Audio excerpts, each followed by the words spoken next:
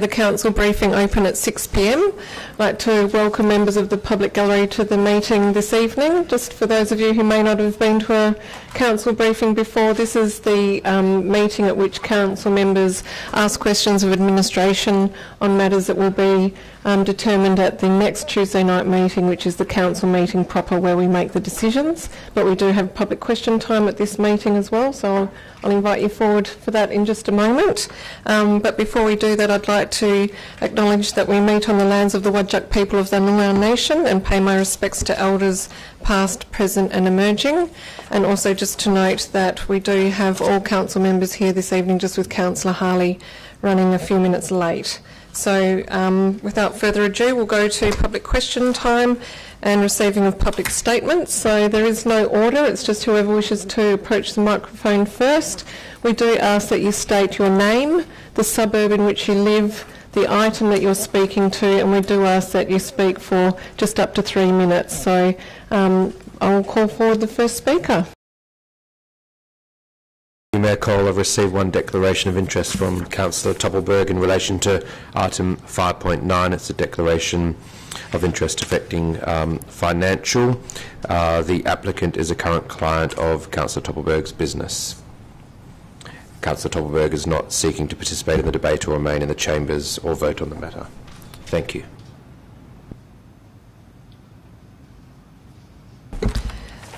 Thank you, CEO. Now just to explain what will happen next, we do jump around a little bit with the agenda because what we do is we go to the items that were raised by members of the public gallery and in the order that they were raised. So that means that the first item that we'll be asking questions on this evening is item 5.2, which is number 60 to 62 and number 62A, Sheraton Street, Perth, change of use to unlisted use lodging house.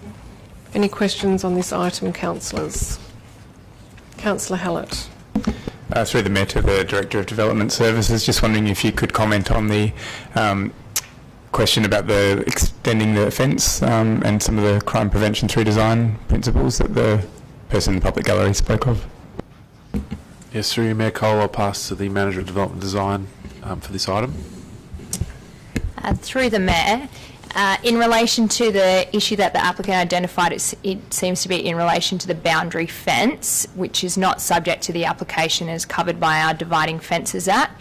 There is an opportunity there for us to go back to the applicant before the council meeting to discuss whether or not they would be amenable to considering increasing the height of that boundary fence. At the moment it doesn't look as though it's at 1.8, so there's the opportunity to increase it without requiring the consent of the adjoining landowner. In relation to the designing out crime provisions, again, as that relates to the boundary fence element, it's not typically something that would have been considered in the application. In considering the designing out crime for this specific application, we would be looking at the issues related to the street, the way that the development presents to the street or to the rear access, not necessarily between the interface of the adjoining properties. Councillors. Councillor Gonchevsky. Thank you, Mayor. Just through you to the Director or relevant staff member, Des Jocelyn. Why does the acoustic report need to be revised? In the table it talks about that the acoustic report is deemed to comply, but in the condition it talks about a revised acoustic report. Is this a standard revision that needs to occur, or is there something specific? Through the Chair, I don't believe that there's anything specific that needed to be amended unless there was anything changing. There was another condition that required the management plan to change slightly, so unless that resulted in something, but I don't anticipate that would result in any acoustic changes. It may be that that's just part of our standard condition there, so we can just amend that before the council meeting. Thank you. Councillors. Councillor Toppelberg. Thank you. Just a question in relation to the management plan. The management plan stipulates that the premises will be rented out to staff and students of Youth with a Mission. Does that mean that in the event it is approved, that any change to that potential occupancy for continued use as a lodging house would only require a change to the management plan and therefore could be approved under delegation?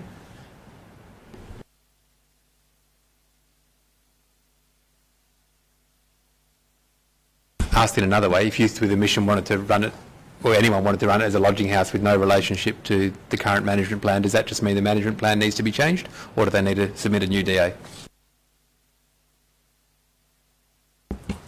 Through the Chair, the way that the condition's been worded at the moment, condition 3.1, talks about the management plan being reviewed every 12 months and that being approved by the City, which would indicate that administration would be able to approve a modification to that.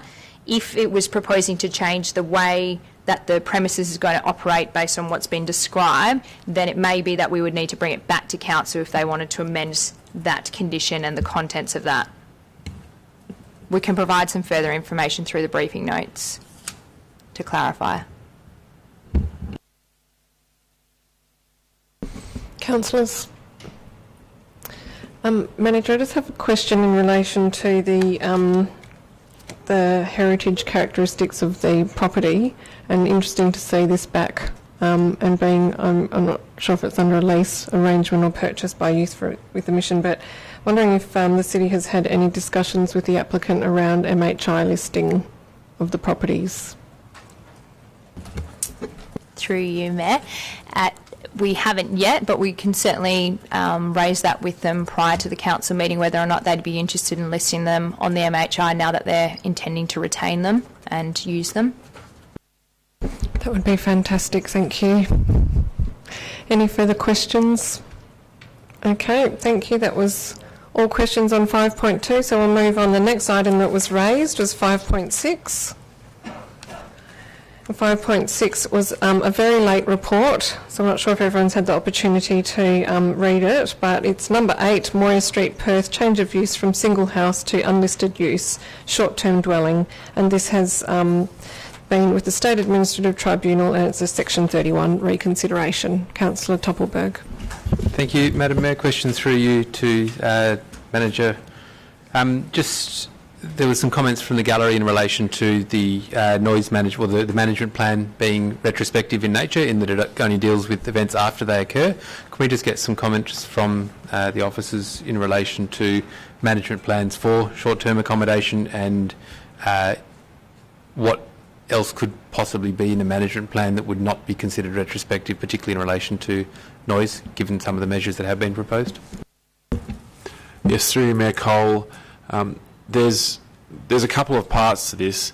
The management plan largely deals with the actions that will be taken once an issue is raised, whether it's a concern about noise raised by a surrounding resident or the owner themselves becomes aware of it.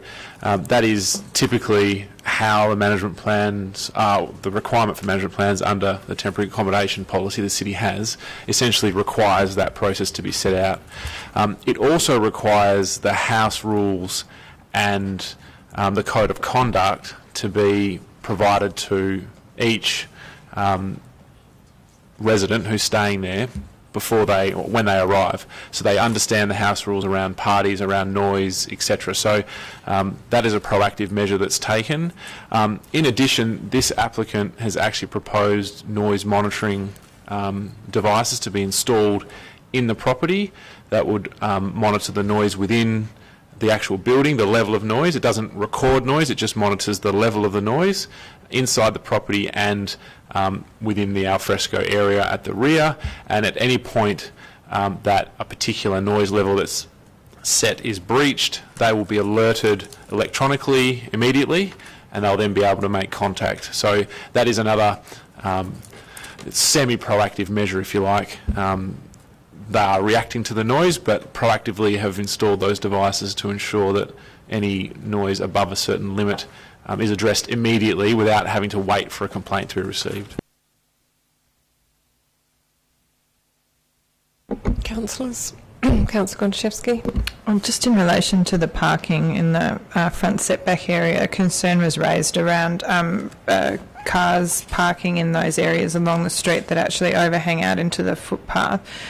Is the parking bay that is within the front setback area a sufficient size to accommodate, the reasonable range of vehicle sizes that would be expected to park within that bay?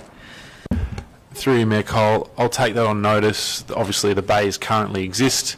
There's no works proposed to the site as a part of this development application, but we'll take that on notice and provide some advice around A, the dimensions of that parking bay, and B, what the policy requirements are in this precinct. Thank you. Councillors, Councillor Hallett. In the public gallery mentioned 430 odd Airbnb premises in Vincent, slightly more than what I guess we're aware of and monitoring. I'm just wondering if you could update us on what we've been doing recently around identifying these places and retrospective approvals and that kind of thing.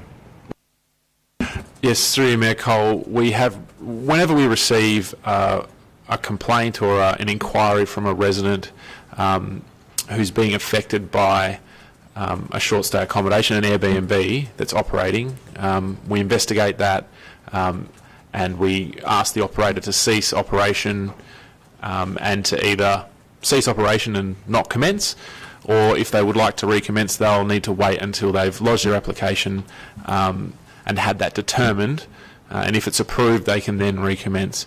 So that's our current practice. We haven't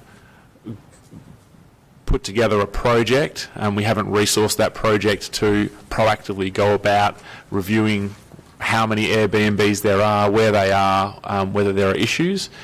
We are looking at putting together a project next financial year to review the policy that the city has, review the scheme provisions, and then proactively address that issue following that. Councillors. Director, I just wanted to ask you what sort of level of awareness you have of the sound level monitoring system and the video communicator. For example, if there was a noise issue, is the video communicator able to be activated without the resident or visitor staying in the house answering the call? For example, in terms of the communication, can it spontaneously happen, or would the visitor have to activate the video communicator to actually communicate? Yes, through you, Mayor Cole, the resident would need to press the button on the video communicator in order to then engage with the owner or the property manager. The management plan specifies that where contact can't be made with the owner, the property manager will then attend the site immediately. If the property manager is unavailable to do that and the noise is significant, then the police will be contacted. So that's the process step by step that's been set out in the management plan. And again, I'm not sure how much you know about these devices, but is the sound level monitoring system able to be switched off by the visitor, or is that something that could only be activated by the owner? Yes, through you, Mayor Cole, I understand that only the owner can switch it off. However, I'm not. That's what I've been advised. I haven't confirmed that myself. It'd be good to know if that's possible. Just going back to Councillor Gondaszewski's question, just in relation to the Moir and Brookman guidelines around car bays in the front setback area, if we could have the specific provisions included in the report, and also if we could just look at how many houses actually have car parks in their front setback areas in the precinct, that would be very useful information.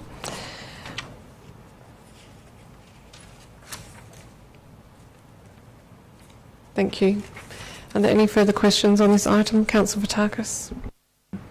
Through you, Mayor Cole, I just wanted just another inquiry regarding the noise detection device and the video communicator. Are we aware of anywhere else that these items are being used to monitor residences, and where that fits within privacy issues and protection of privacy of residences under the Residential Tenancies Act?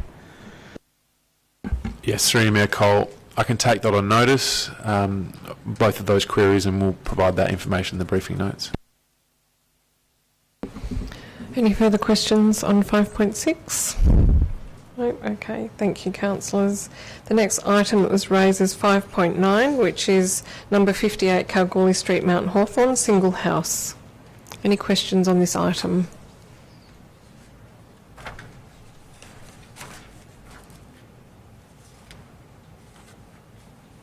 Oh, sorry, Councillor Castle, go ahead. Through you, Mayor Cole. I haven't had a chance to look at the report in great detail yet. I'm wondering if, to the Director of Development Services, if you could just briefly tell us what's changed in the plans. Yes, through you, Mayor Cole. I'm just trying to pull up the report. The main changes that have occurred are at the rear of the property and relate to the stairwell being internalised, the removal of one of the bedrooms, an additional that results in an additional setback from the eastern boundary to the rear. The change to the removal of that bedroom has been replaced with an alfresco space, a small deck, and as a result it's more open. The assessment that we've undertaken has shown that the setback to the south is also deemed to comply. That was the case previously, but it also is the case now. In relation to the front of the building, the size of the perforations on the upper floor have increased, so they're larger, and there's been a window included behind those perforations, a circular window, and residents standing within the bedroom at the front will now be able to see out of those perforations to the street. So there's probably just a summary of the main changes. It is included in the report in the background, at the end of the background section from memory. So in relation to those changes to the front of the property, it really increases the ability for street surveillance from the property to the street, but not necessarily interaction from the street to the property. Would that be correct? Yes, through you, Mayor Cole, that's correct. There doesn't seem to be any additional interaction from the street to that bedroom through that window. So the perception of surveillance from that upper floor hasn't been increased significantly at all.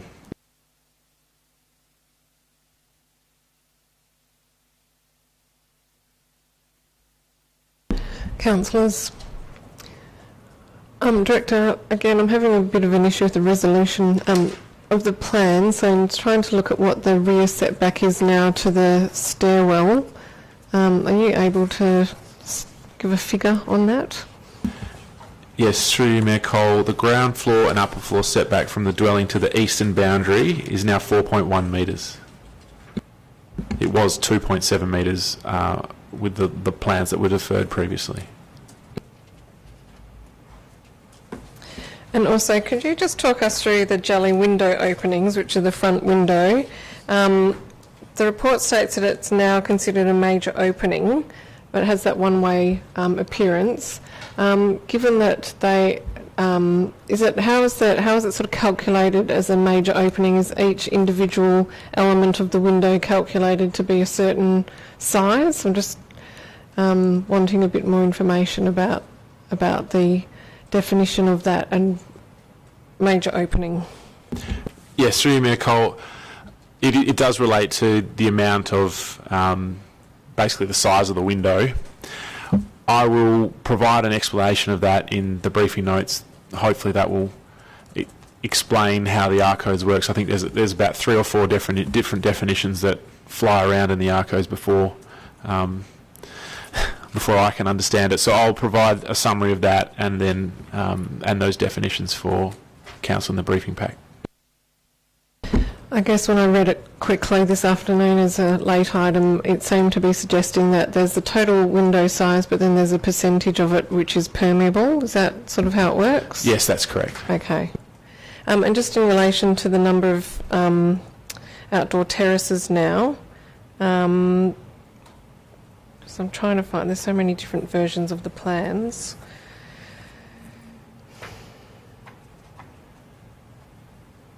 My understanding is that it's still got the terrace at the side, which the main bedroom, the master bedroom, opens out onto, and then the change to the rear is that the rear terrace is now smaller, and there is it two terraces, the roof terrace and the terrace from the master bedroom? Yes, through you, Mayor Cole, there is a terrace from the master bedroom at the front. I don't think that's changed. Like, that hasn't changed from previously.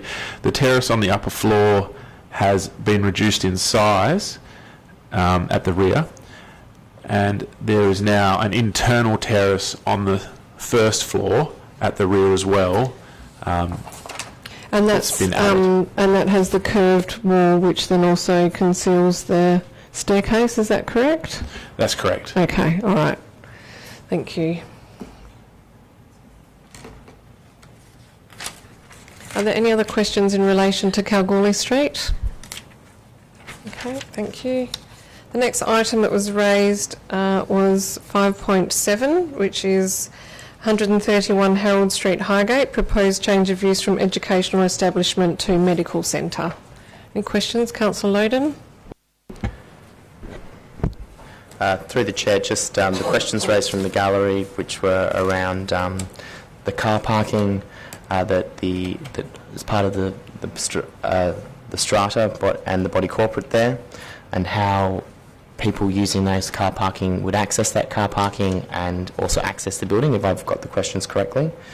Also, secondly, a query around the parking policy, that because given it's a non-residential use, is this not a 6 versus a 1 car bay shortfall? Yes, I think that covered it broadly. I hope I've represented that accurately. Through the Chair, so in relation to the vehicle access to the premises, that's probably something we're going to need to take on notice to discuss further with the applicant. According to the approvals that we have on record, there are 24 bays available and they relate to the commercial premises, and the applicants indicated to us that they would be part of the lease agreement for this site and have offered those up as part of the car parking assessment. So we'll need to discuss with them to confirm about the access arrangements. If Council was to approve the application, then we can look at putting on a condition about the management for the access to those bays, and also for access to customers into the building, given that they've mentioned that there is a fob access. In relation to the car parking assessment, so the way that we've interpreted it is that the application is for a medical centre. We believe that the pharmacy proposed as part of this meets the definition of a medical centre because it's part of the application, and therefore hasn't been assessed separately as a shop because it meets the definition of medical centre. So the car parking assessment that's been provided in the report is based on the total floor area of the ground floor being medical centre, including that pharmacy. And the approval conditions that have been drafted relate to the entire ground floor area being used for medical centre and the hours of operation being tied to each other, so they can't be used independently. Councillors? Councillor Murphy?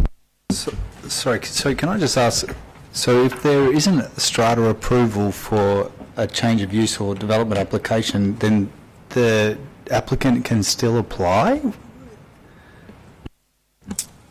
Through the Chair, so the applicant has the consent of the landowner for that strata tenancy, and because the use relates to the change of that tenancy, and under the Strata Titles Act you own from the floor to the ceiling, alterations to that internal footprint don't require the approval of the strata. They only require the approval of that strata owner, which the applicant has obtained. There is perhaps a question, because the application as proposed does show a lift, a proposed new lift at the rear of the building, which would be outside the strata tenancy and potentially on common property. So we can get some advice and provide that in the briefing notes as to whether that component would require the approval of the strata. That for the purposes of the application as presented to Council, we're not proposing to consider approval of that lift.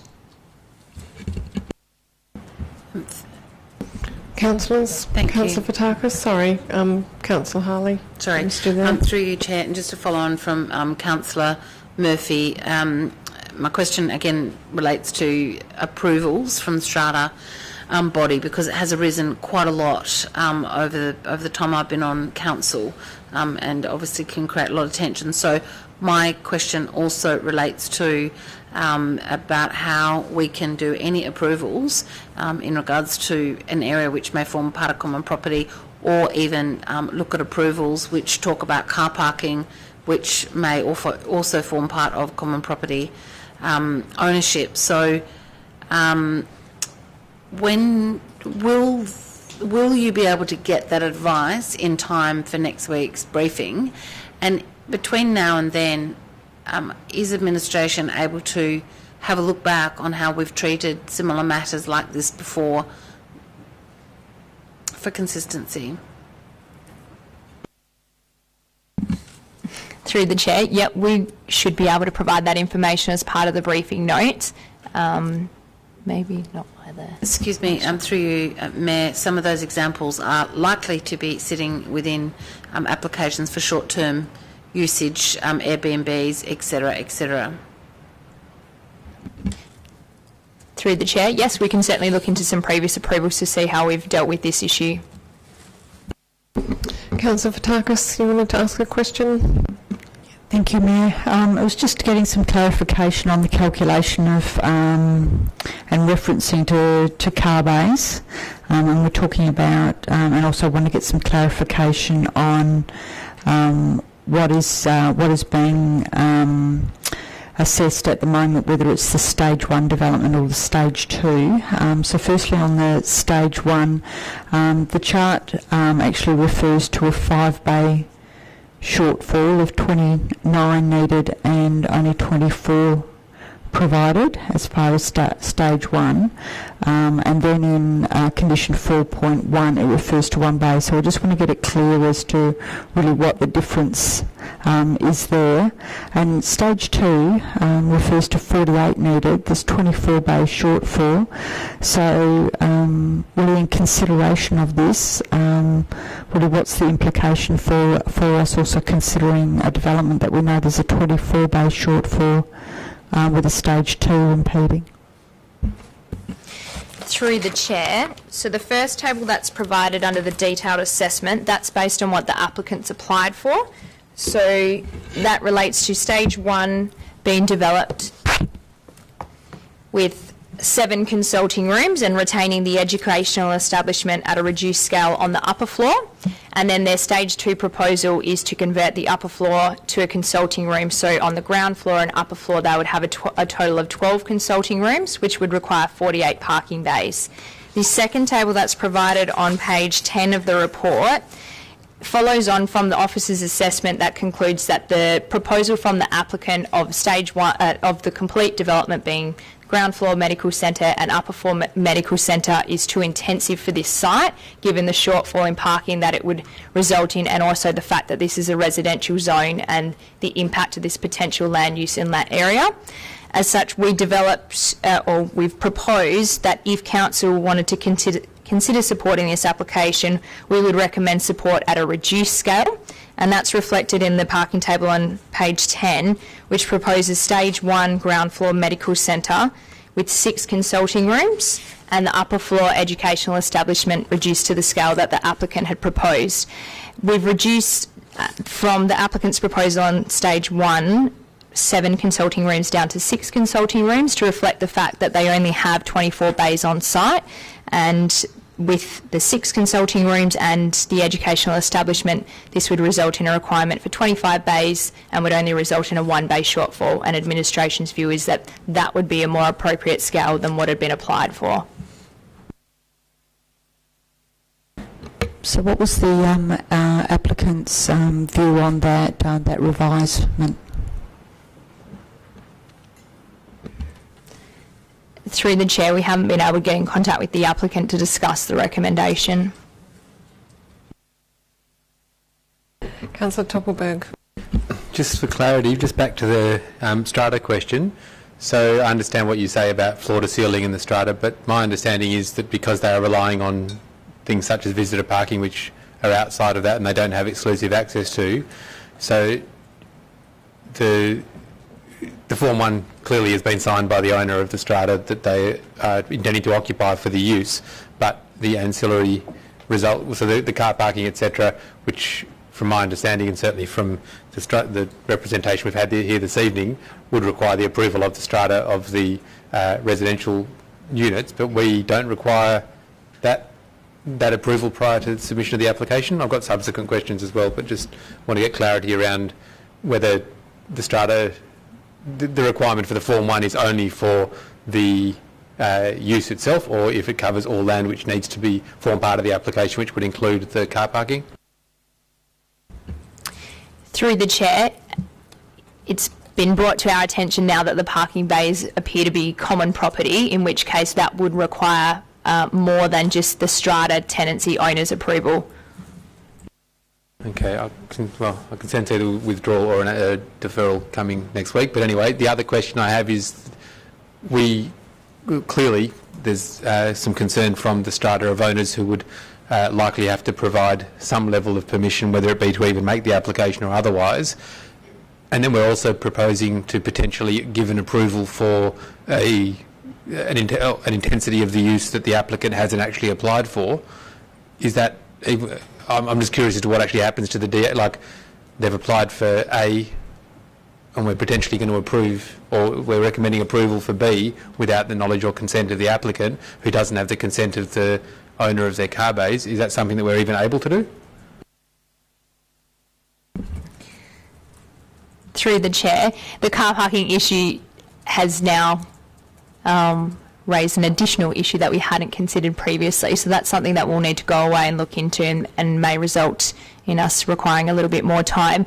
In relation to the intensity of the development that the applicant was seeking, they had in their application indicated that they would roll out the proposal in a staged process just to see how successfully the development would take off, and had indicated that initially they were only seeking stage 1 approval, and if council was of the mind to approve stage 2, then that would be favourable to them. So we believe that reaching this middle ground achieves what they would be seeking initially, and if approved and if successful, then they could come back to get the stage 2 approval.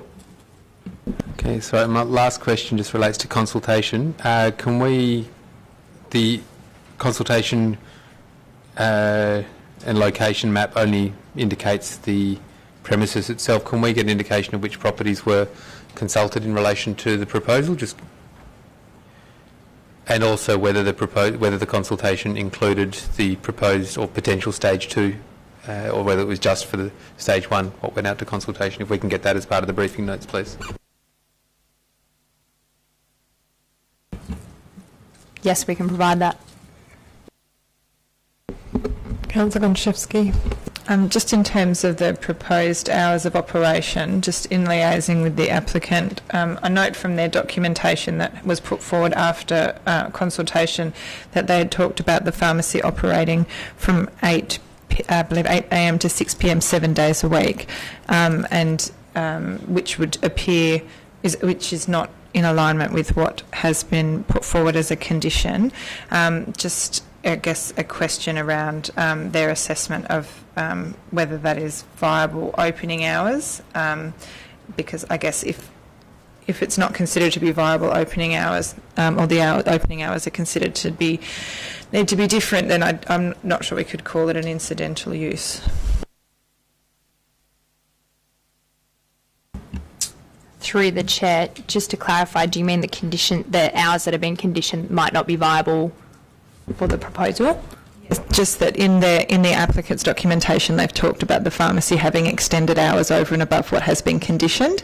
Obviously the medical centre is going to operate at the reduced hours, but the pharmacy was being proposed to operate at those extended hours across the weekend when the medical centre, when the clinic component of the medical centre was not running.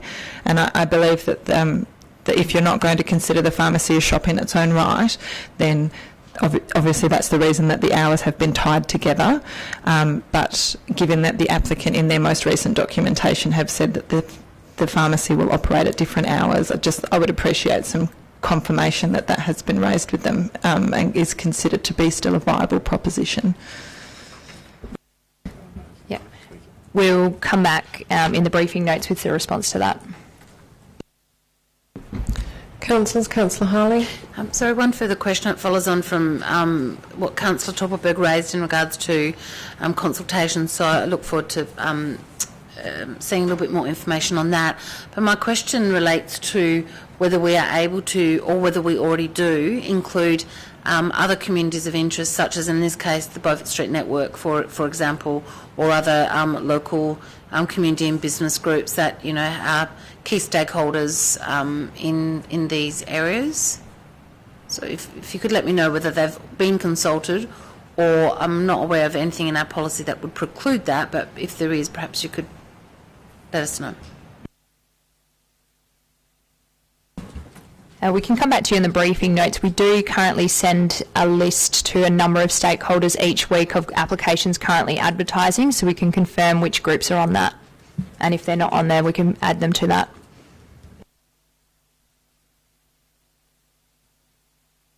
Councillors, Councillor Toppelberg, you asked most of the questions that I had. I just wanted to, this is just really a very, getting down to the technical details, but given that we are, it's recommended to Council to consider stage 1 only, I'm just querying that this should be a change of use from educational establishment to change of use to educational establishment and medical centre, as opposed to whole-scale change to medical centre.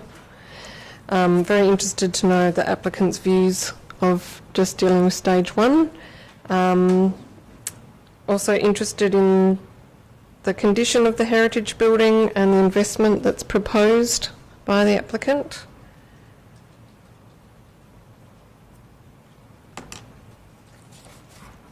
Happy for those to be taken on notice.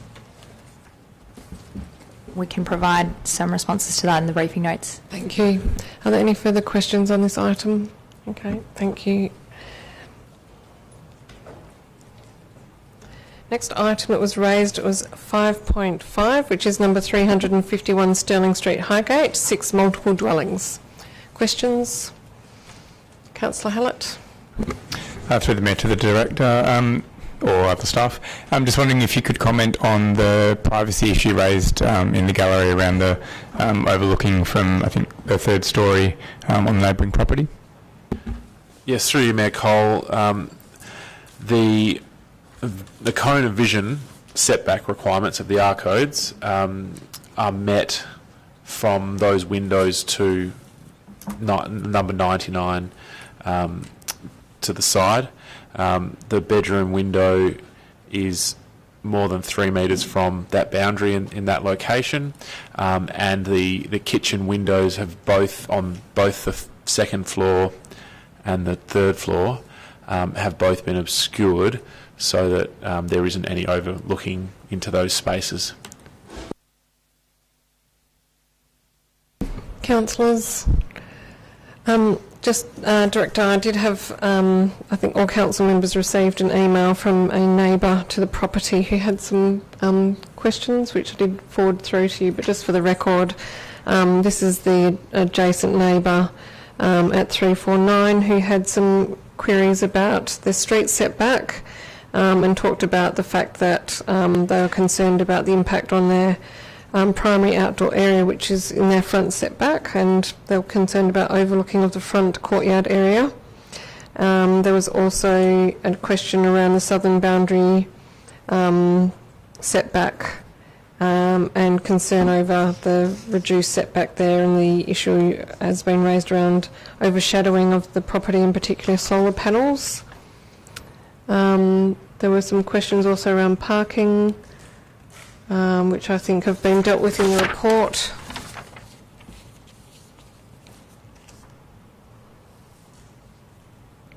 And also some commentary around the width of the land being 10.25 metres and that having an impact on the development itself, on the proposed development.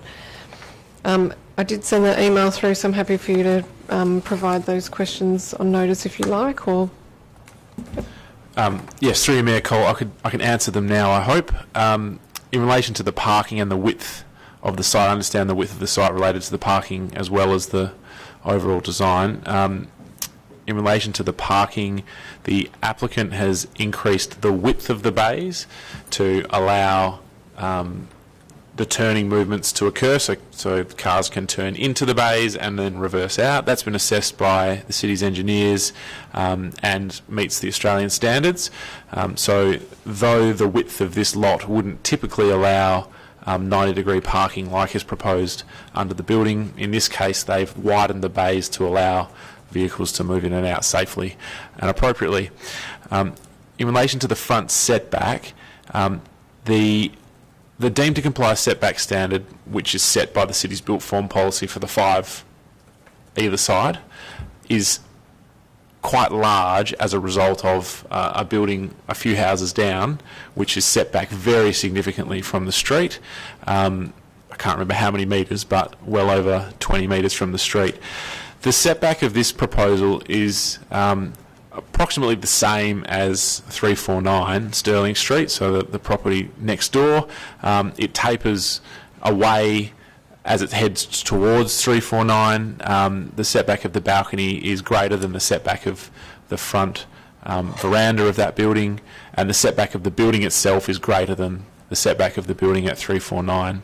The overlooking concern raised by the adjoining property into that front al fresco area that they have has been considered by the applicant. They've put up screening along that side of the building, and it actually comes around to the front as well, so that there isn't any direct overlooking into that space, even though it's in the front of the building, so it can be seen partially from the street. They've deliberately designed the balcony so that there isn't any direct overlooking. In relation to the setbacks and the overshadowing of the solar panels, the applicant has designed the building deliberately so that the overshadowing of the solar panels is minimised. The applicant is in attachment 3, I think it is, the supporting information provided by the applicant. They've actually they've drawn out and modelled the overshadowing throughout the year of those solar panels, and as you can see, the only times the solar panels are overshadowed is in June, at lunchtime and in the morning in June. In the afternoon there's always access to sunlight for those panels, and for the rest of the year, from mid-morning for the rest of the day, the solar panels have access to light. So it really only affects the solar panels up until around early afternoon in June. Otherwise, the rest of the year there's no impact. So they've deliberately designed it that way. You can also see in that additional information the cone of vision, the overlooking that I was describing earlier in relation to the front balcony. Hope that helps. Thank you. And just in relation to the questions that were raised by Emily from 99 Broome Street, in relation to, I'll reread those to you. It was in relation to the second and third stories, looking into the back of the property, and the reduction of setback from 1.5 to 3 metres. I'm hoping I'm relaying that correctly. Yes, through you, Mayor Cole. Again, in the additional information, you can see for Unit 2 and Unit 5, you'll see it in blue, the overlooking... Can you give us a page number, please, Director? Sorry, I don't have the page numbers, I've only got the... Okay, 252. You can see in blue the overlooking that's proposed to number 99. In the case of the window from the bedroom window overlooking, that complies with the deemed to comply standards. It's set back 3 metres from that boundary, and the other windows from the kitchens have both been obscured, and so there's no overlooking at all from those windows. Thank you. Councillor Toppelberg. So can I get some clarity about the questions for 349 Stirling Street and the alfresco in the front setback. I can't seem to see, I can see a two-car carport that's completely covered, and I can see a front porch, but I can't seem to see any alfresco or any access to... I understand the question, but from what I can see from maps both above and at street level, the 349 doesn't have any alfresco or any... I mean, it's got a front porch and a very narrow front garden because it's got the carport, but I can't see any active space at the front of 349. Yes, through you, Mayor Cole, I understand that the owner is referring to the front porch and the use of that carport. So it's not a specific alfresco area. My apologies for using that term. It's the front porch, and they occasionally use the carport space as well, I understand.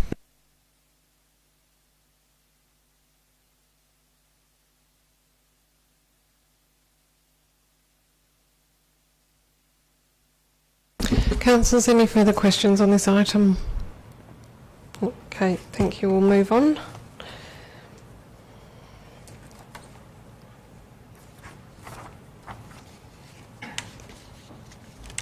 The next item raised was 5.4, which is number 441 William Street, number 6 Brisbane Place, Perth, mixed-use development. Can I just query, should this say hotel? It's described as a mixed-use development.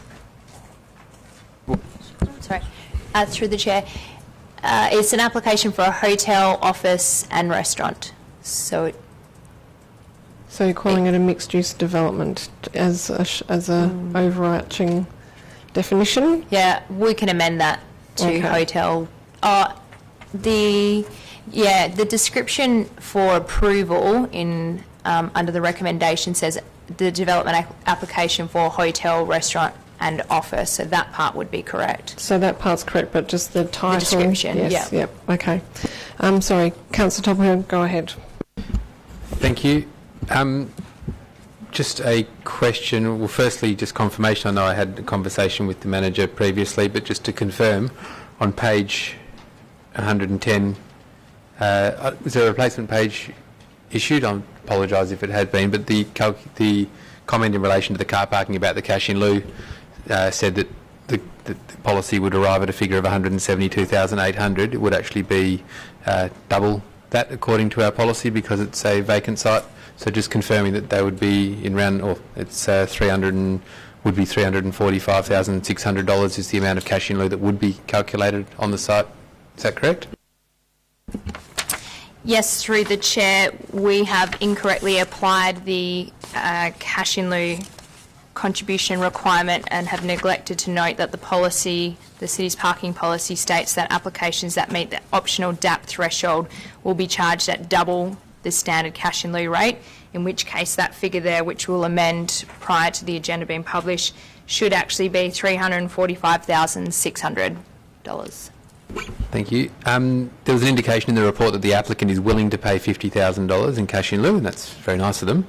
Has there been any assessment by the officers as to whether $50,000, $60,000, $30,000, $345,000 would be the appropriate amount? It seems that we've accepted 50 as an amount that is appropriate because the applicant is prepared to pay it, but there's no comments specifically around what parking and transport infrastructure could or should be improved in this area. And I also note that William Street is slated to go two-way sometime before we die, I think.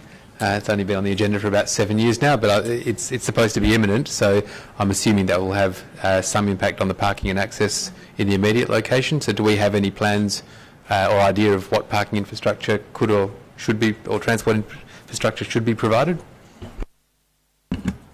Through the chair, through the assessment we identified that there was sufficient on-street parking by way of public parking in the multi-deck parking facilities, as well as some other at-grade parking facilities that Wilson has in close proximity. The nature of the use where people will generally come by taxi or rideshare or public transport if they're visiting the city, and we're of the view that there is sufficient parking to waive the car parking requirement, and therefore didn't believe that a cash in lieu contribution is required to offset that parking shortfall. However, the applicant, as you've identified, has offered to make a contribution of $50,000, which we believe would be beneficial in the area for upgrading the existing infrastructure that we have there and making improvements to that so that this land use or the other land uses aren't affected by as a result of this development. Okay, and sorry, just in relation to the access, in terms of the, well, firstly, so just so I understand correctly, the intent is to remove the car bays that are 2P or whatever they are at the front of the proposed premises and replace it with a loading bay, but that would not be for the would it be for the a loading bay as a designated loading bay, or would it be a loading bay and 5-minute drop-off bay? What's actually proposed on the William Street side? Through the Chair.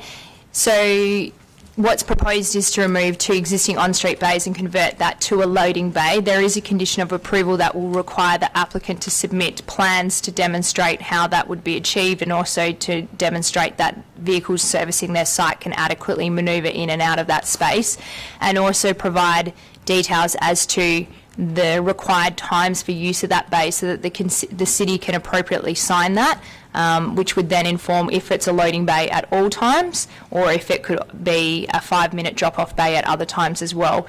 We also note that the loading bay wouldn't be exclusive to this development, and we have requested a condition that requires a loading bay management plan so that the applicant can provide details to demonstrate that they've suitably arranged all of their services at appropriate times to ensure that they can access that bay.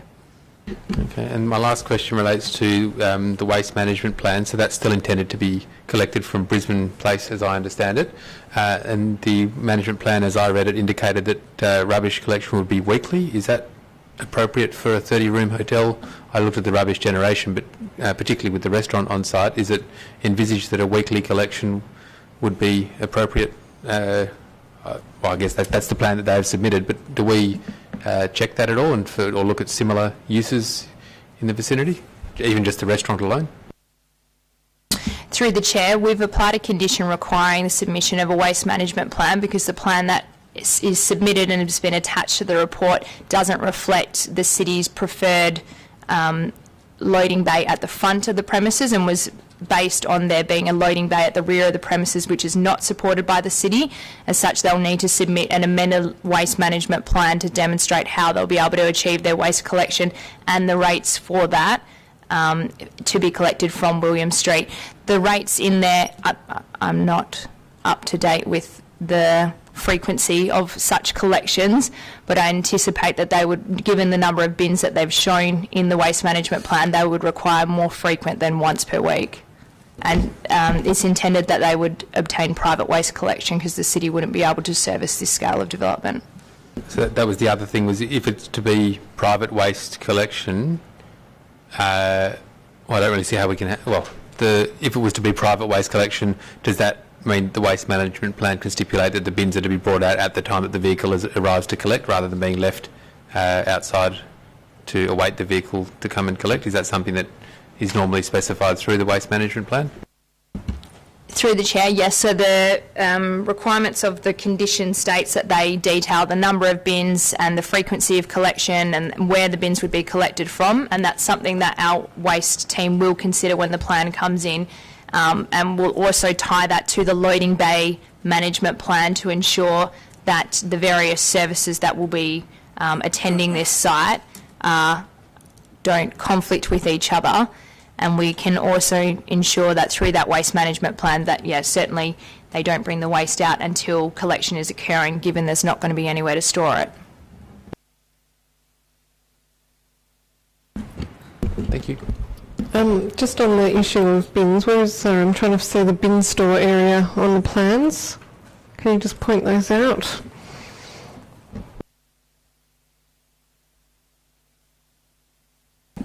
On page 115, just behind right at the rear of the site, I think it says bin store, I can't quite see. What does that So say? further to that, can we get higher res plans provided in the briefing notes, please? Because these... We can try to do that. We'll speak with the applicant to see if they can provide us with some better quality plans so that when we put it into the agenda it doesn't blur so much. But yeah, I believe that rear, where that door is at the very rear of the site, is the bins door. So just on that, if the plan is that the bins would need to be collected from the loading bays on William, but the bin store is right at the back there, would that need to be reconfigured if that's going to be part of the waste management plan, that the rubbish, that otherwise they're going to be taking bins out the back and I guess taking them on quite a journey through through quite public places past past the outdoor alfresco area up the laneway. Through the chair, yeah, that's something that we would try to manage through the waste management plan, and it maybe we'll have a chat to the applicant before the council meeting to see if that's something that they would want to reconsider, given the extent that they would have to pull them through. Thank you, Councillor Harley. Thank you. So I just want to clarify, and sorry if I'm repeating any of the questions that were asked. In regards to the parking, can I just clarify that there will be no parking on site, that there will be no disability parking on site, in brackets, is disability parking required, and where will all the loading and unloading, laundry, food stuff, etc., happen, in addition to the waste collection? That's my first lot of questions. The other question I had was in regards to, I guess, the point that was made about there being enough parking in the area. I seriously beg to differ on that, but I'm just wanting to find out when that survey was done and what the information, like how was it collected? Was it done on a Friday, for example? And if we could see that information down to, you know, the count of how many bays are there, the turnover rate, etc. My third question is, are you able to provide some comparisons with other hotels within the City of Vincent? What's the name of the little street? Is it House Street in just off Newcastle Street? That particular building, and any other hotel sites within the City of Vincent, and what we've required for parking, and maybe even some other contrasting applications where we've required parking for smaller type establishments, you know, where somebody's building 6 units and a range of things. I'm just trying to get a bit of a context in regards to our understanding of one type of application requiring parking and another type of application not requiring any parking, and I just want to see some comparison points because I'm just looking for some consistency. Through the chair. Okay, hopefully I remembered everything. First question It's was... all recorded, just in case. In relation to the parking, I can confirm there are no bays proposed to be provided on site. There is no disability bay proposed to be required, and we don't believe that one is required, but we can confirm this in the briefing notes. The loading and unloading of the laundry, again, would occur similar to just as described for the waste management. So the service bay loading management plan would need to cover off on all of the facilities that this site's going to need where someone will be coming and collecting things. That would be collected from the loading bay. So for instance, the laundry, they'll need to specify when that's going to occur and the frequency of that occurring so that that can be captured in that management plan. We can look to provide some comparison. We have recently looked into other hotels operating in Vincent and approvals for these, and the one that you mentioned, I think it's called Little Sparrow or something bird related, that was approved under the East Perth Redevelopment Authority scheme, and that was in the Perth Parking Management Area, which doesn't require any on-site parking to be provided. It simply provides a maximum rate of parking. So I'm not sure that that's going to be a reasonable comparison. That was the only other hotel we were able to find that we have an approval for. And we can, in the briefing notes, provide some commentary perhaps about contrasting uses and the requirement to provide parking for different types of uses and what generates that. Oh, the parking survey, that is provided on pages 173 and 174 of your agenda, and that was undertaken on Saturday the 15th of September and Thursday the 20th of September. So my question, then in regards to that, is on the plans, so I just want to rephrase this properly as a question. You're asking for details in regards to the loading, unloading, laundry, etc. So, and do we have the ability to control what times that occurs? And I'm asking that because doesn't look like there'll be room for a turning circle.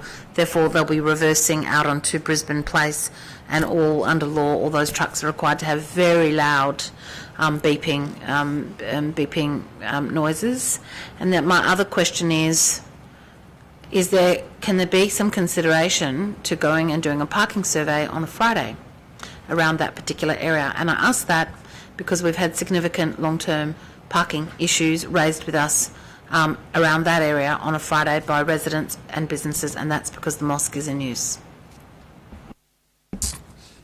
Through the chair, yes, the service bay delivery plan is intended to try and manage those hours of delivery so that it's not within outside of the 7 to 7, so that we can mitigate any potential noise impacts to those surrounding properties. In regards to a parking survey, we can go back to the applicant and see if that could be undertaken. It wouldn't be able to be undertaken probably before council next week,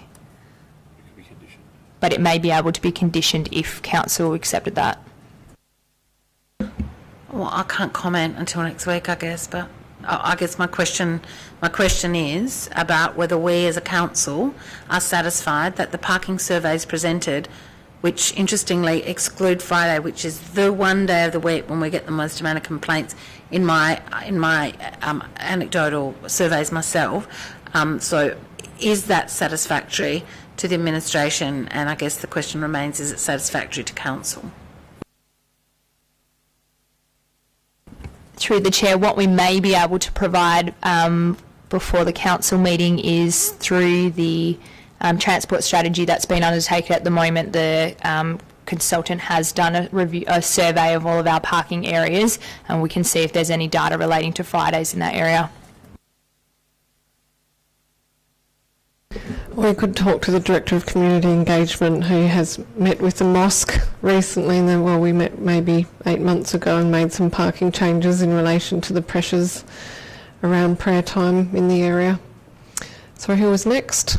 Councillor Toppelberg. So just to make sure that we do get some information in relation to the proposed how the traffic management or the vehicular access may be impacted by the two-way change on William Street. I know it's not contemplated at all in the report, but on paper that's a significant change that will happen. So just obviously parking and access becomes quite different when there's only one lane available, and if there's any proposed changes, I know that further up on Brisbane Street there is some changes to the intersection. If that involves removal of any car parking bays, I think we have to widen the intersection to accommodate turning circle, but if we can just get some information as to any direct impacts and likely traffic impacts. Thank you. Yep, through the chair, we will be able to provide that through the briefing notes. Councillor Gontaszewski. Back on parking, just in terms of the documentation that's been provided, I note that there's a traffic and parking demand assessment. However, it has and that there is a requirement for a parking management plan to address the use of the loading bay.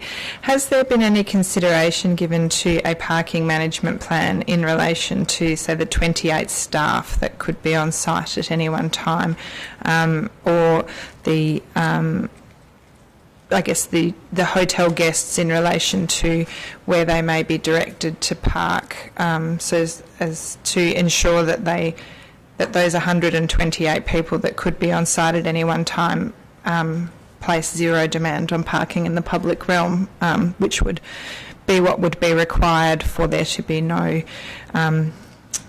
recommended cash in lieu. No, I would assess that as being a donation, but that's essentially for next week. Through the chair, our intention prior to the council meeting was to review that parking management and conditioning in number 5 at the moment to incorporate a requirement for information to be provided to guests staying at the hotel regarding the public parking facilities in proximity to the site, and clearly stating that there is no on-site parking available and alternative measures for that, and also requesting that they provide to us information as to how they'll communicate and educate their staff about the absence of on-site parking. Councillor Fotakis. Thank you, Mayor. Through you, Mayor, I think the parking's going to be quite a... I don't think there's going to be a councillor here that won't ask a question about the parking. I actually concur with Councillor Harley. I mean, I think that that area is already at times at capacity. Councillor Fotakis, are you asking a question? Yeah, I am. Sorry, but I'm taking the long way. But we're not looking at the assessments that were done, taking into account that it was September last year. Have we got data, because there are a huge amount of vacancies in that area? Have we got data to actually compare against when we actually had a lot more businesses functioning in there, which I can see that in the future as the economy changes we're going to get a different cycle. So we're able to actually go back and actually have a look at some of those assessments that have been done to get an idea about really what that parking capacity is. I agree with Councillor Harley, we need to actually, I would like to actually see what some of those figures are on a Friday. I also want to ask if the discussions have been made with the applicant about, and it's not just educating their staff and their residents, their guests about parking, but any discussions with some of the private operators to take out a lease to actually guarantee that there are a certain number of bays, whether there are 15 or 20 bays, that are set aside for use of their staff or their customers.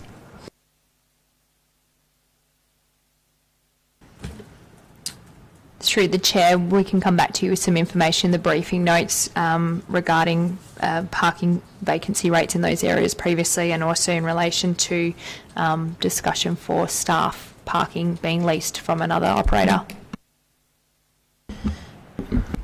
So many hands in the air. Go, Councillor Gonchevsky. This is just following on from Councillor Fotakis. Is it a valid plan condition to require reciprocal parking arrangements be put in place?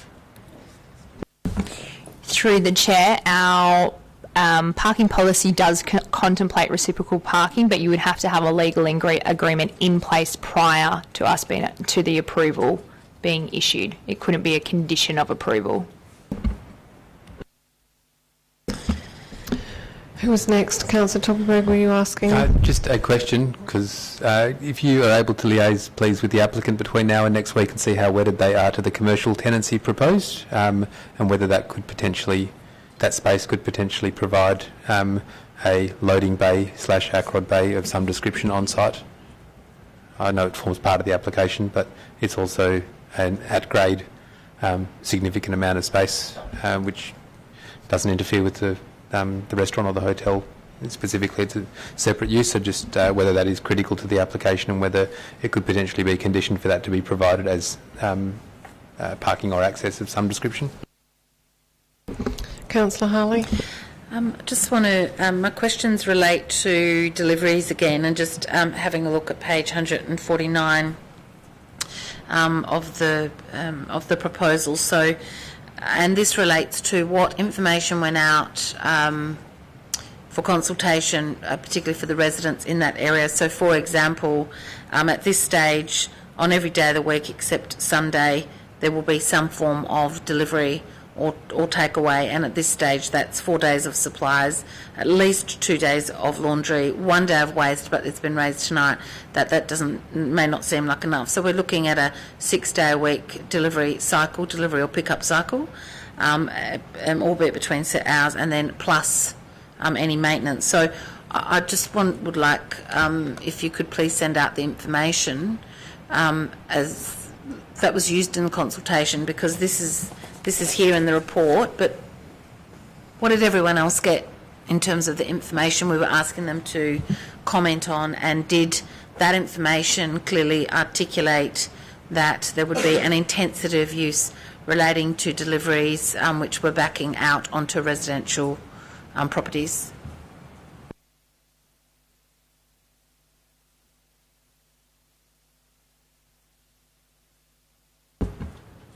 Through the chair, we can provide some information in the briefing notes about that, what was circulated during the advertising, which I believe was undertaken in November.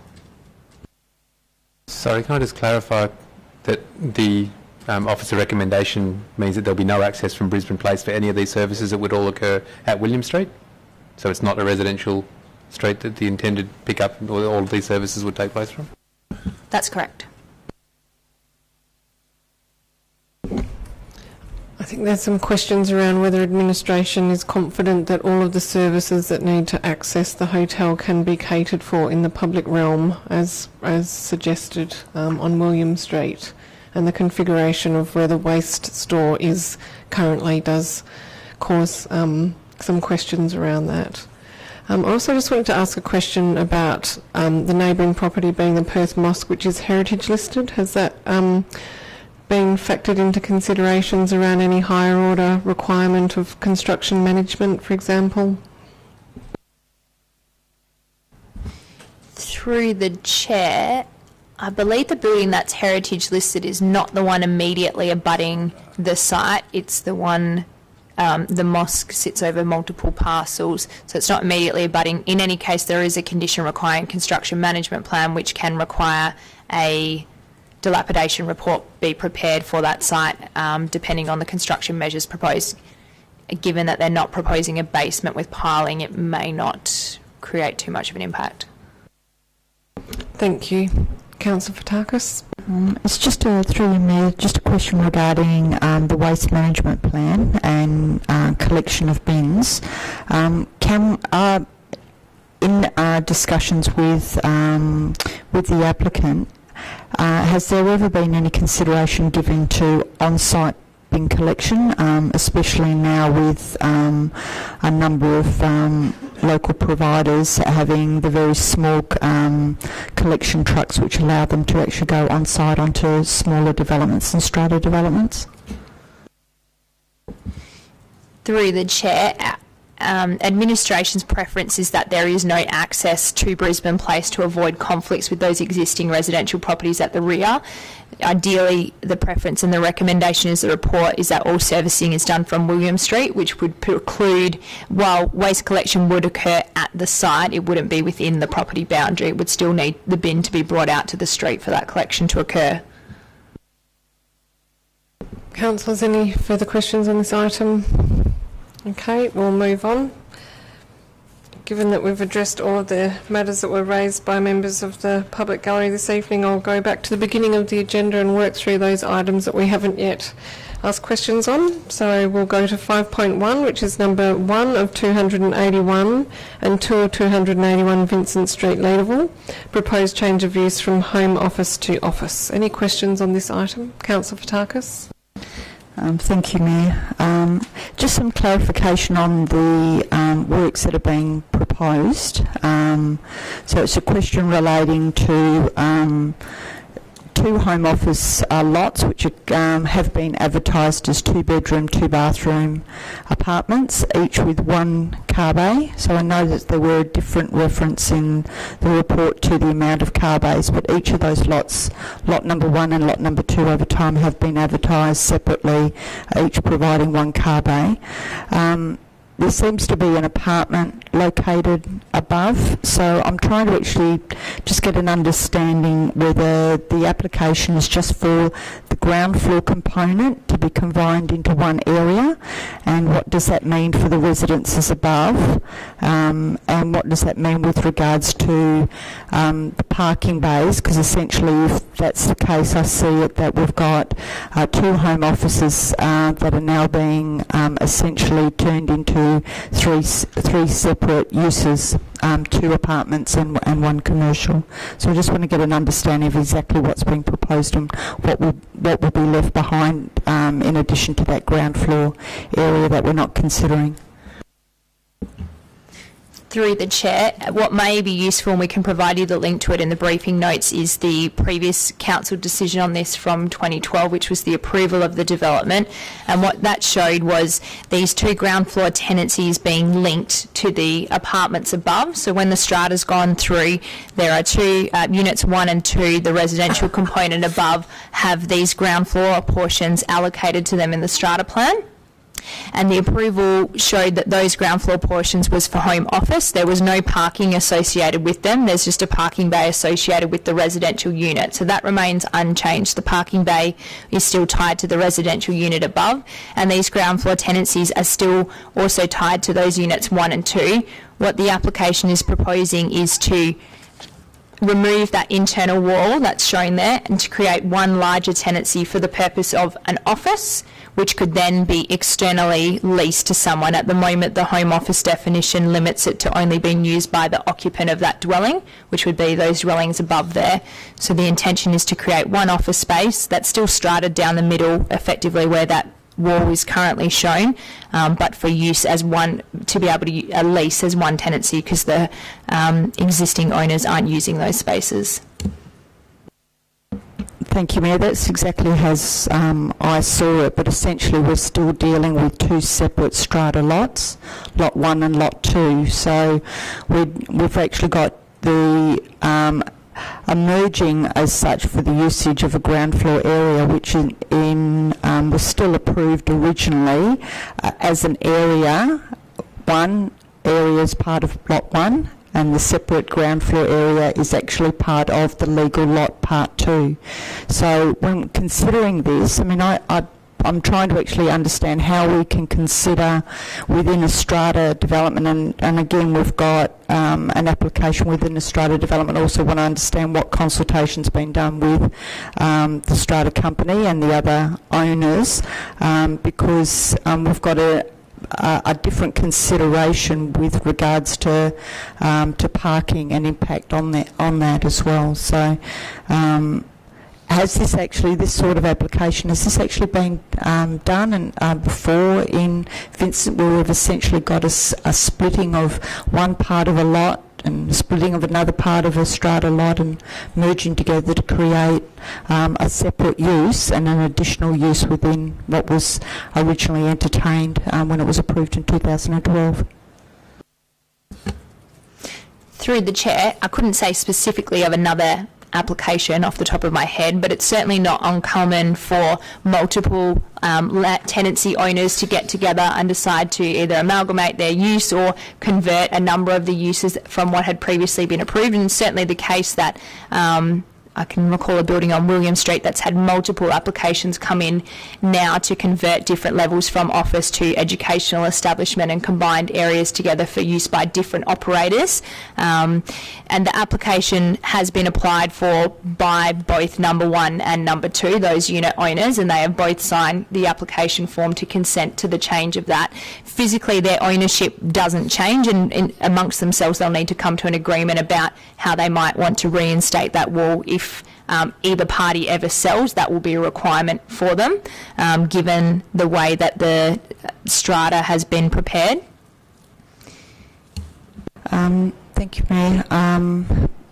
So with this approval being for Lot 1 and Lot 2 at 281 Vincent Street, but we're really at the moment we're only talking about part of Lot 1 and part of Lot 2. So when we actually get a change of use, how does that actually relate back to the parts of the lot that are actually located above this commercial area or this area that was designated for office use? What does that actually mean for the actual approved use of the area above it? Through the chair, I forgot to answer your previous question that all tenancies were advertised to, and surrounding properties as shown on page 13 were also advertised to. In relation to what impacts occur to the upper floor, there would be no change. So the approval and that condition, that's 1.1, says it relates to the plans as shown in the attachment, and those plans only relate to the ground floor tenancy. There's no proposed changes to the upper floor, so if there was ever any query from anyone about what the upper floor approval is related to, we would revert back or refer back to the original approval, which still remains valid over those portions because they're not shown in the approved plans. And they specifically stated home office on those previous plans, and that this, if approved, these plans will supersede those plans. Councillors, Councillor Gontaszewski. Now I'm going to have to scroll back. Recommendation, it's one of the conditions number 2 in relation to the interactive frontage. It says Lord Street, and I think it should say Vincent Street. I don't know if there was a replacement page issued. If there was, I'm sorry I missed it. Through the chair, we will be amending that before the agenda goes out. Thank you. And just in relation to our discussion about strata previously, I'm possibly going down a rabbit hole. So just to confirm, there's no common property issues here in relation to parking or accessible toilets that were raised, etc., that could create the need or some requirement for further discussion or approval with the strata? Through the chair, no, the approval relates only to those tenancies, Unit 1 and Unit 2, and internal alterations to those tenancies, and doesn't require the approval of the strata. I have a question about the parking. I'm just wondering why this, why the home offices didn't have a parking allocation. Is it because it was tied to their residential development? Sorry, the residential unit being tied to the home office? Through the chair, yes, because the home office was approved with the residential unit, then it was only subject to those residential parking requirements, and I believe the definition of home office mentions no additional parking being required as a means of being able to fit within that definition. Is that something that we need to be aware of as a city, just in relation to people putting in a home office and not being required to provide parking, and then the change of use coming to then change to office where parking would be required? Just in terms of, I guess, the overall allocation of parking within that building, would those residential units have received additional car parking because they had a home office attached, or would they have received the same amount of parking as a residential unit without a home office?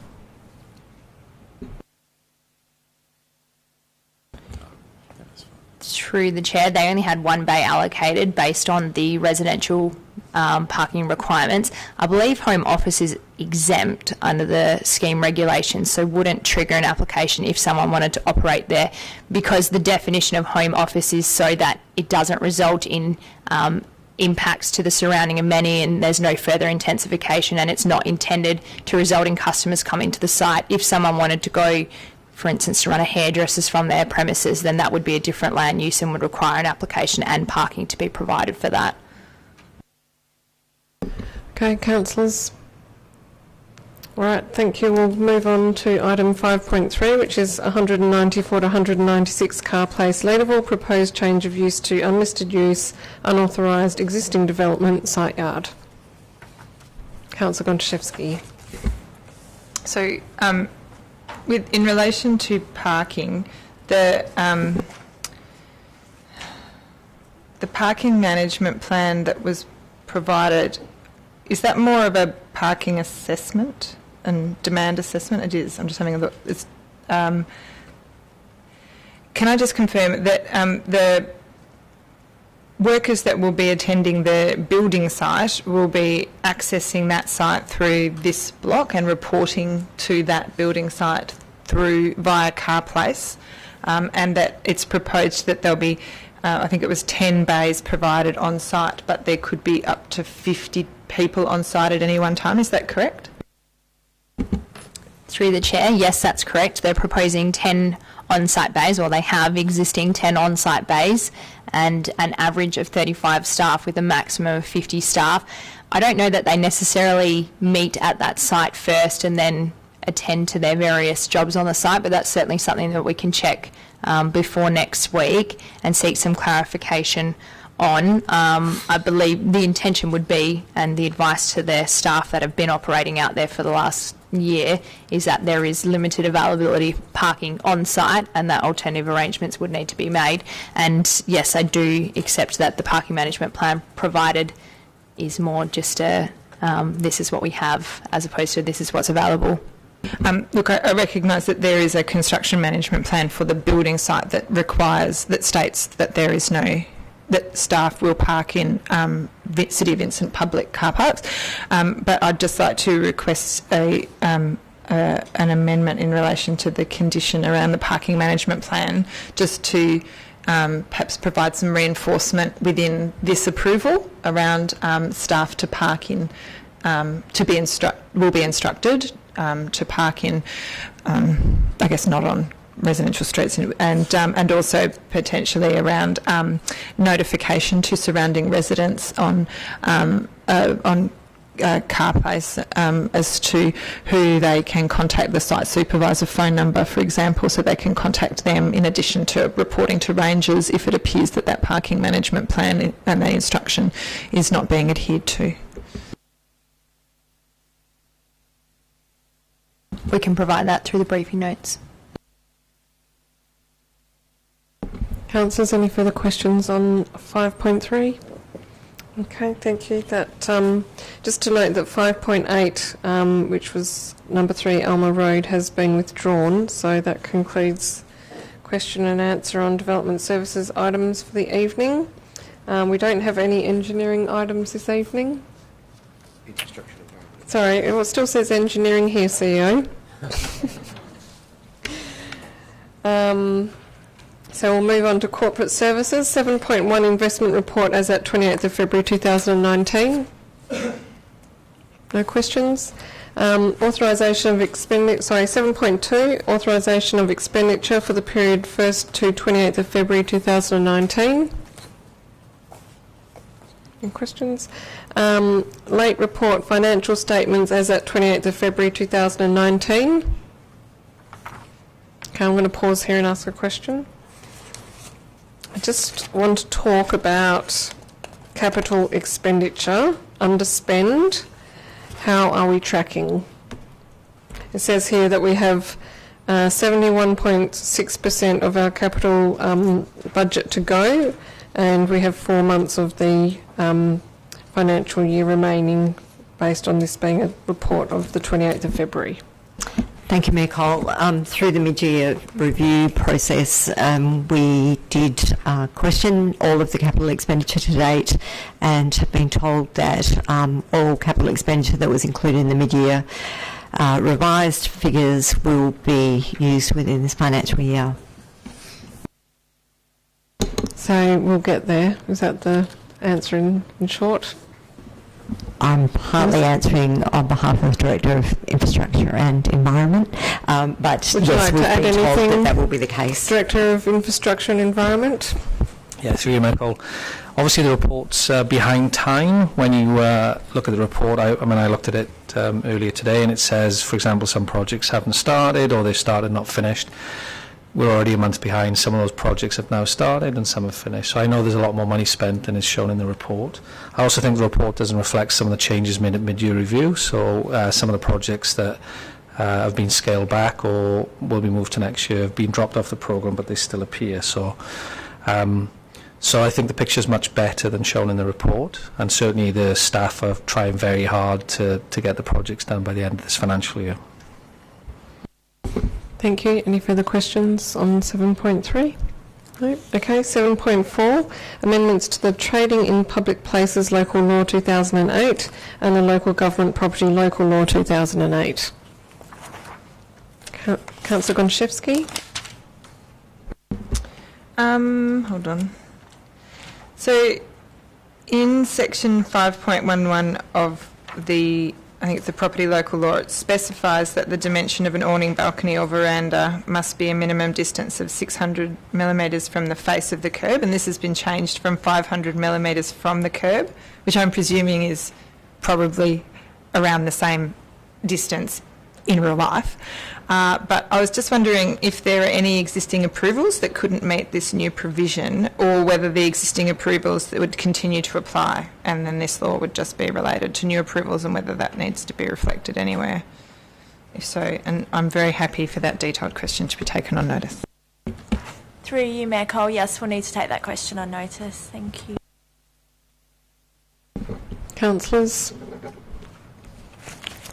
I just wanted to ask a few questions in relation to the changes to some of the penalties on page 6 of the report. I just wanted to ask whether there'd been any consideration of including, or maybe this is, when we talk about change rooms in a pool premises, library or other community facility, are we also referring to public toilets? This is about using a mobile phone camera or other recording device. Through you, Mayor Cole, yes, we were, I think, including any public toilets as a community facility. So just to I think that in the local law it talks about Beatty Park, it talks about an administration centre, etc. So I just wanted to double check that this would include any toilet facility within the City of Vincent at a reserve, for example, that hasn't specifically been mentioned in the local law. We have amended some of the definitions to make it broader, so it was talking about public toilets generally. That was our intention. Okay, thank you. And also I just wanted to ask about the use of failure to obtain a permit to use local government property or a community facility for a for-profit purpose. Is this specifically looking at group fitness? And I'm just wanting to make sure that we don't sort of unwittingly, or that we don't catch someone who sort of thinks they're doing the right thing and then we go after them for a $500 penalty. Like, how would this actually work in liaison with any small group fitness classes that might pop up without really realising what the rules are? Through you, Mayor Cole, the intention is to really assist rangers in their current practice. The current practice is indeed to respond to any complaints from the community, and for rangers to attend, simply advise a group fitness business that they are required to obtain a permit, and then link them up with our community partnerships team to enable that to happen. At the moment, if a commercial operator refuses to obtain a permit and continues to use our open spaces for a profit, there is limited capacity for rangers to, there's limited big stick, I suppose, for rangers to actually bring that to a head. So that is the intention of amending the clause and including the proposed penalty. The city's current approach in terms of really just redirecting those group fitness instructors or businesses to obtain a permit is still the preferred approach, and that will continue regardless of any change to the local law. Okay, so this is after they've been given warning and they're being repeat offenders. Okay. Also had a question in relation to page 68 of the agenda. It talks about use of outdoor eating area by public, and I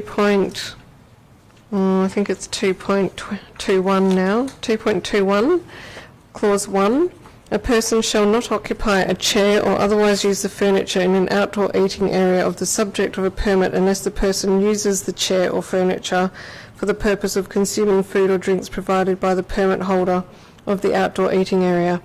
I guess I'm just questioning whether that's necessary. There is a clause that says a person shall leave an outdoor eating area where requested to do so by the permit holder. But if the person is sitting in a chair in an alfresco area and it's not bothering the person who holds the permit, does the local law need to stipulate that they can't be there unless they're eating or drinking? I'm just wondering whether it's necessary, given that clause 22.212 says the person must leave if they're requested to do so by the permit holder. Through you, Mayor Cole, we'll have to take that question on notice. Thank you. Are there any other questions? Okay, well, moving on from corporate services to community engagement, one item, 8.1, the draft City of Vincent Innovate Reconciliation Action Plan 2019 to 2021. Are there questions?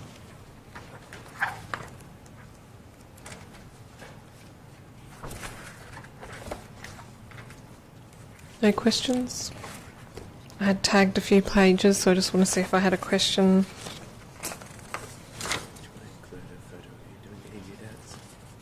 CEO's asked if the photo of us doing the emu dance should be included. I think that's a wonderful suggestion. No questions, we'll move on. Next item is 9.1, the information bulletin. Are there any questions on this item? Okay, then we're moving to item 10.1. I note that Councillor Toppelberg has left the meeting. Is he still here? He's left. Okay. 10.1, late report, notice of motion, Councillor Joshua Toppelberg, tender or quotations for bulk verge collection. Questions on this item? Councillor Toppelberg. Oh, sorry, Councillor Layden. You're always getting confused with other council members. Indeed. At least it wasn't Councillor Gontaszewski this time anyway. A couple of questions. Firstly, what is the total cost of our current bulk verge collection annually? Through you, Cole, if I can take that notice on that question on notice, I'll put something out with the briefing notes. I understand a number of councils within the MRC have also followed this route of getting rid of the bulk verge collection. Are you able to advise which councils they were and what they then replaced it with? Yep, through you, Cole, the councils are aware of an MRC that have replaced traditional bulk with what's known as on-demand or on-request services are City of Stirling that offer a skip service and some on-demand items, and City of Joondalup do a similar thing with a skip and some items that are on-demand. And for those councils, are you able to advise how, what percentage reduction in waste production they had as a result of it, and also what, with making that change, and also what was the reduction in costs that was achieved as well? Through you, Cole, I think I'll take that question on notice, and we'll put something in the briefing notes. And also for the benefit of other councillors, is the Director able to explain what happens in terms of the overall picture for MRC, given the fixed costs that the MRC experiences and the variable income streams they have based on waste input?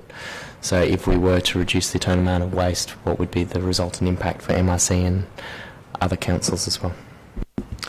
Yep, through you, Cole. So as reduced waste, as the amount of waste that we send to MRC reduces, the cost per tonne goes up because of those fixed costs. And we have some demonstration figures that I can put in the briefing notes as well to say what that would look like. Councillors. Director, I just want to ask you, it seems to be that administration supports, it says the intent of the notice of motion, so I just want to ask, in terms of under our waste strategy, it talks about administration doing an options appraisal of bulk waste collection. Are you comfortable with meeting the report to council by no later than June 2019? Does that fit within the scope of works within the waste strategy? Because I think that's really the main thing here, and that that could be different to what was proposed in the waste strategy. Really just looks like it's a time frame thing, timing issue, and whether you're comfortable with that. Yep. Through you, Cole. Yeah, we're absolutely comfortable that we will bring the options to council before June. Great. Any other questions? Councillor Murphy? I did want to put in just a special request because I know that you mentioned that there was environmental benefits to an alternative. It would be great if at all possible to include an assessment of also the impacts, economic impacts, socio-economic impacts, social impacts, cultural impacts, and any other impact beyond environment that could be considered in that assessment, please. If you're agreeable, that is. Through you, Cole, I certainly agree. We'll do what we can to include those impacts. Also, just to ask another question, some of these changes that we're making, potentially making in waste, if we look at FOGO, big changes at the doorstep, what capacity will there be for consultation with the community about options that will be presented to Council? Again, through you, Nicole, I think the process we'll follow is similar to what we did with FOGO, which to bring you the options, that was options for intercepting organic waste. This will be options around the different styles of bulk waste service, including an option not to do it and an option to carry on as we are. And then based on your preferred options, which is what we did with FOGO, then we'll undertake consultation based on that. Okay, well, if there was an option not to make any change, I'm just wanting to ask whether there's any issue with not proceeding for a tender or quotations for bulk verge collection beyond the existing contract. Is that an issue? Through you, Nicole, we've just completed this year's bulk waste service. So we do one a year. This is junk bulk. If we would have a decision, for example, in June to carry on as we are, then we would have time to go out back up to tender and have another bulk waste collection this time next year, so that wouldn't be a problem. Thank you, Director. Any final questions? Okay. We do have one confidential item for this evening, so we will say thank you to those who've joined us on the live stream, and we will move behind closed doors. So thank you, everyone.